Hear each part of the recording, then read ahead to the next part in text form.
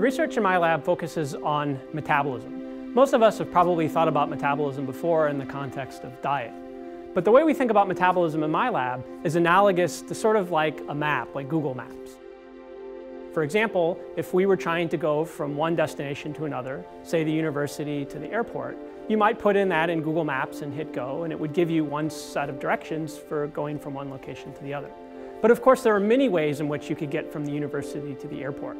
One route may involve highways, another route may be side streets, and depending on your preferences, you may choose to go one way versus another. Similarly, cells in general have many different ways of transforming nutrients or molecules from one point to another point. And what we're interested in my lab is how that occurs and why cells choose to use one route compared to another. And what we found is that some cells make decisions in one way and may choose one set of directions, while other cells, disease cells, for example, say cancer cells, choose another set of directions to go from point A to point B.